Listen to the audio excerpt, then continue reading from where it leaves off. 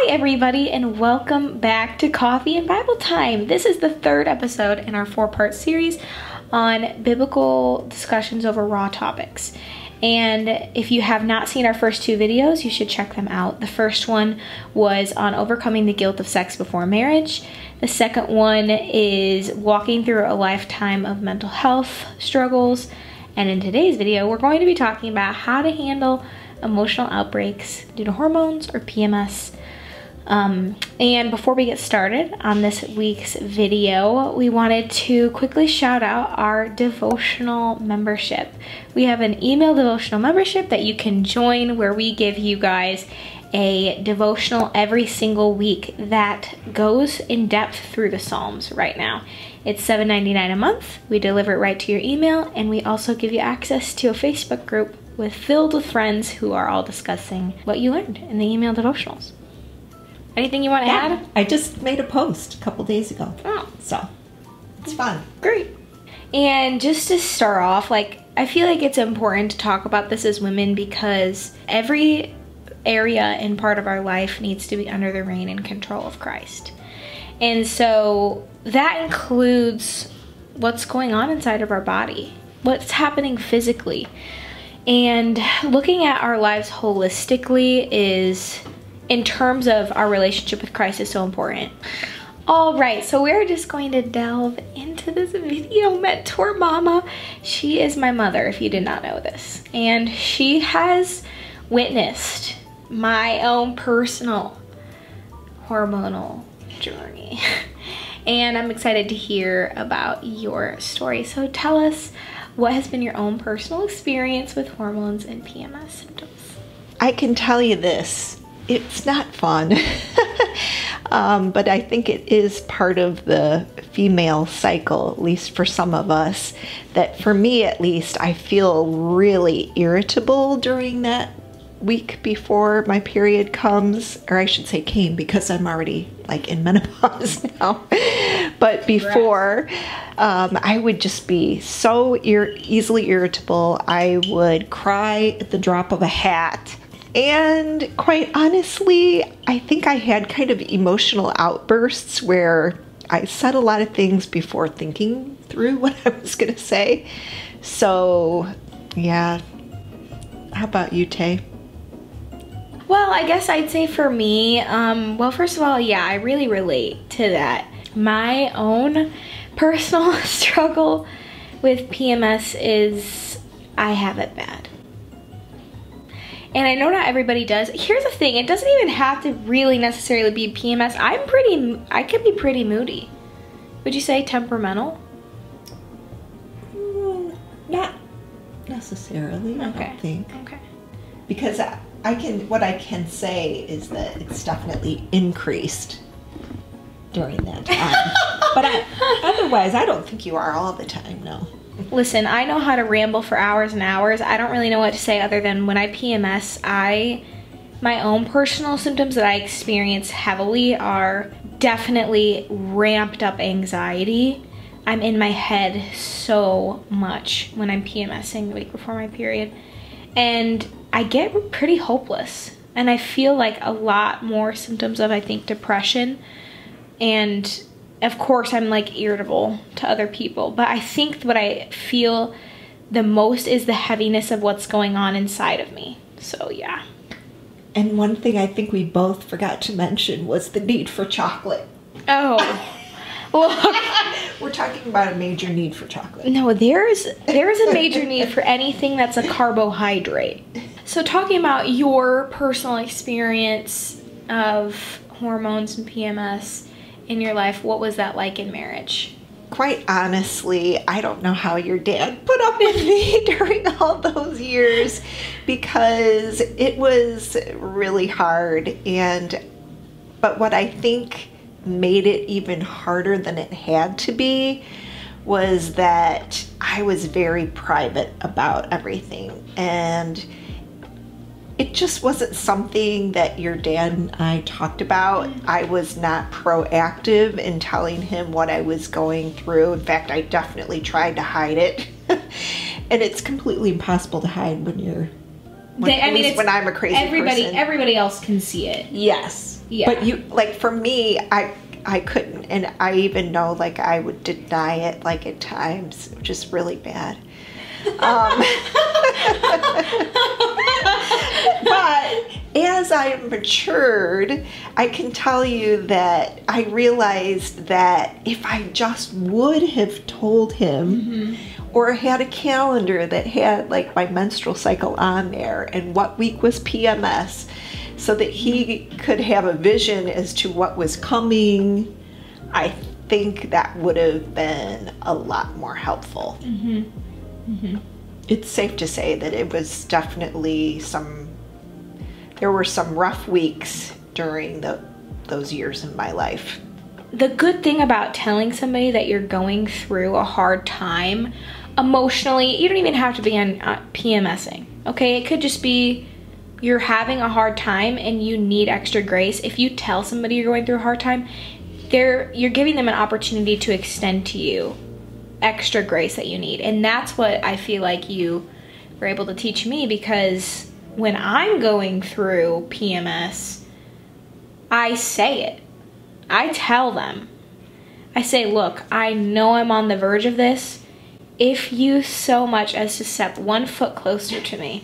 So tell everyone your idea of improving PMS communications and what that looks like in terms of people's faith as well. Well, this is actually kind of like a super silly, crazy thing that I thought of, but when all 3 of us, meaning Ashley, Taylor, and myself, were all experiencing PMS issues, I thought to myself, you know how when you go to a doctor's office and, like, above the door there's, like, this little thing that swings out with, like, a colored flag on it? And I was just thinking, we should have these above each of our doors, so all 3 of our bedrooms are in close proximity upstairs. And I was thinking, okay, like, during PMS week, you put out the yellow flag. Like, you don't have to have a big, heavy conversation about it, but then we all know, like, what's maybe going on. And then when you're actually having your period, then put out the red flag. Okay. And I said absolutely not. Yeah, she said absolutely not, but I know it sounds so silly, but I remember one time, Tay, when you had been sleeping for like 14 hours. And everybody's asking, is Taylor okay? Don't you think you should go check on her? And so finally, when we did check on you, it was because you were on your period. And I know for me, I used to sleep a lot, extra hours. Oh, yeah. Napping, all that. Right. See, so we wouldn't have had to wake you up if you had had your red flag out. But that said, it's just improving the communication, I think, is what's most important. Did you feel any shame involving PMS or, like, opening up about that? Oh, yeah, so I did feel kind of really bad, like, that I would turn into, like, this ugly monster. Well, society also, I'm just going to say this. I think that culture has perpetuated this idea of women being monsters, especially on their period. I don't think that's true. It's not, to a large degree, it really is not your fault that you're experiencing those emotions. What you do with it is a different story, which we'll get to. But at the same time, it's like, I don't know, I just feel bad when we perpetuate this narrative of us being monsters. It's like actually kind of like insane what the body goes through. It's really beautiful in a lot of ways that, you know, periods happen so that you can eventually, like, have kids and, like, your body's preparing for the next cycle. Like, it really is a beautiful thing that doesn't always have to be looked at negatively, but at the same time, I get what you're saying. Yeah. I was really saying it from the context of the shame part, because that's how I felt inside. Like, I felt like, ugh, I felt that why too. do I turn into this crazy person? Why am I, you know, saying things that are hurting people?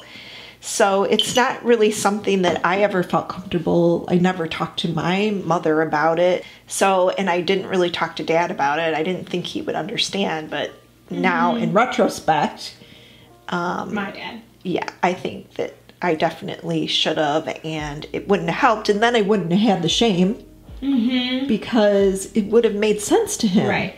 Opening up, if you open up around a safe person, the shame is eliminated, I think. But keeping it in makes it harder.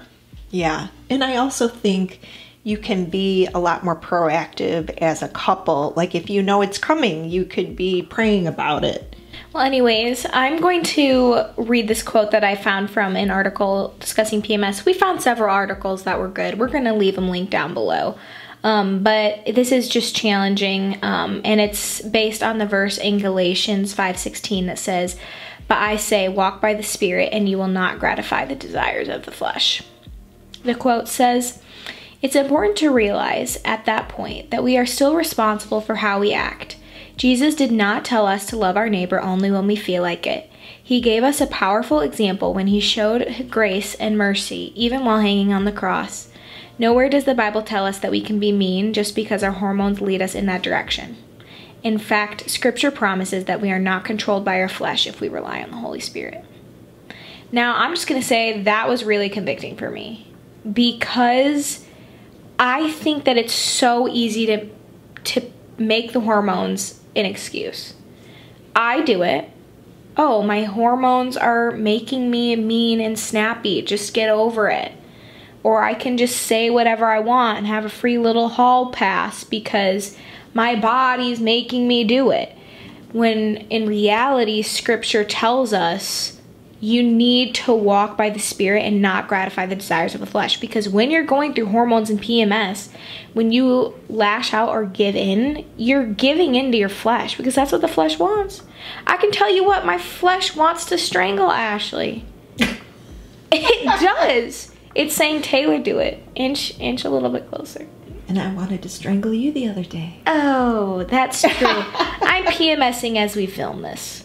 Perfect timing. It is perfect timing. Aside from hormones, you have to walk by the Spirit, not gratify the flesh every day of your life, no matter what you're going through. And so I just think that's really convicting. So did you ever feel convicted by the way that you acted, and how did you let the Holy Spirit work in those difficult times?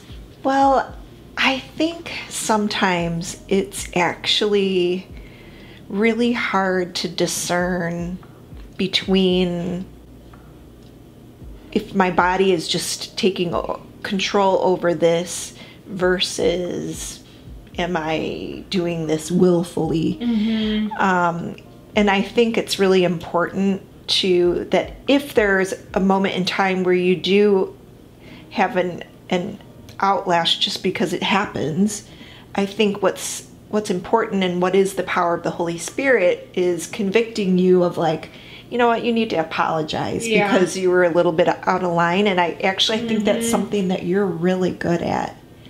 You are oftentimes you'll come back and say, you know, it might be that night or maybe the next day, but you're like, I realized I was just a little bit out of line. And I think that is a good way of the Holy Spirit working inside us. So I don't know. I also remember doing various Bible studies over the last 20 years. And I feel like in a lot of those Bible studies, it convicted me, and the power of the Holy Spirit worked in reminding me through Scripture, for example, that I should guard my tongue.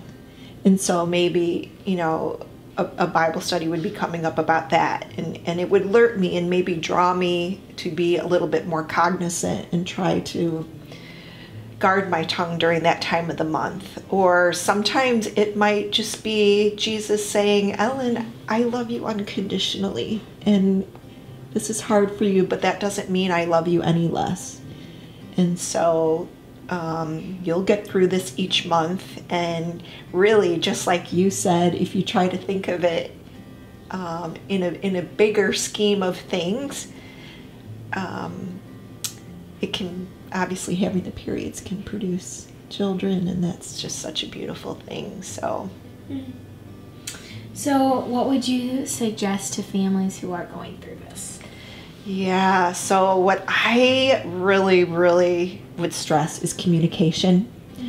And I think that really starts with the mom or the wife, and making sure that your husband knows like what's going on, what does your menstrual cycle calendar look like. Have a conversation about things that you're feeling and may do and act out during PMS, explaining that, you know, to the best of my ability, I am going to try to restrain myself or acknowledge that I may be a little haywire.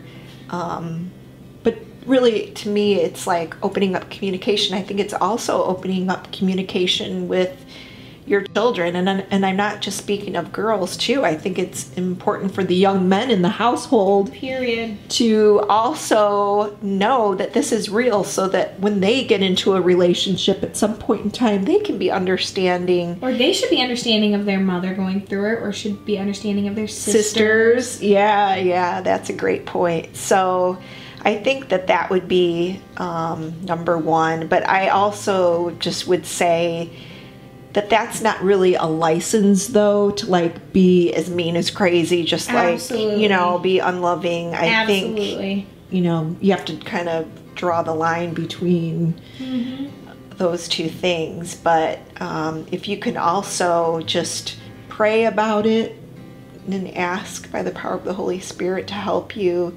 I think also too, like exercising and trying to eat right if you can. Balance the chocolate and the vegetables. I think that helps too. Thank you for those words of wisdom, Mentor Mama. What's so great about this series is that you just are able to speak so much wisdom into it, because these are all things that you've gone through. And I love that we as your daughters can like kind of share that with you and experience that, and I'll treasure these videos forever, honestly, for myself. I just wanted to say one more thing, and I know this isn't PMS related, but it's definitely hormone related, and that is now I'm actually have been going through menopause, and that presents itself with a whole nother set of emotional and hormonal issues. And I think from having learned what I learned about PMS, that actually has helped me going into this stage of life. Not that it's necessarily made it any easier, but the whole principle of being, and I've told you guys a lot, you know, about why I was crying or this or that, or, you know, related to it. So I think kind of the same communication principle applies to that as well. Absolutely. Whatever you're going through, I think that Galatians passage can be applied. Whatever you're struggling with in your flesh, you have to remember that you need to live by the Spirit. Easier said than done, but prayer is where we go back to the throne room of God and ask for His grace and His mercy and His strength. So I just wanted to leave on this other quote from one of the articles that we found that said, "Every round of PMS is an opportunity to fix our eyes on a future where our whole being, body, mind, and spirit will be finally freed from the effects of sin." That really resonated with me. And not even just for PMS, but I do get PMS. I experience the anxiety and the depression and the feeling trapped inside my mind. I feel that every month, and it's hard. But even aside from that, in just everyday life, whatever trial that you're going through, like, let it be a reminder of the future that you have in perfect peace with Christ, and that this world is not our home. Amen? Amen. Oh. Okay, well, thank you guys for watching this video. Be sure to stay tuned for our last video in the series, which is going to be on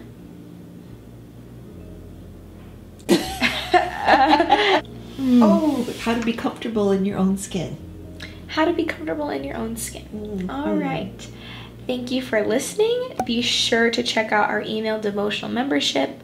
For $7.99 a month, you get 3 devotionals every week that in-depth into the Bible study, or 3 days worth of devotionals. And yeah, we want to see you there and interact with you on our Facebook group chat. Yeah, definitely. See you guys in our next video. Bye. Bye.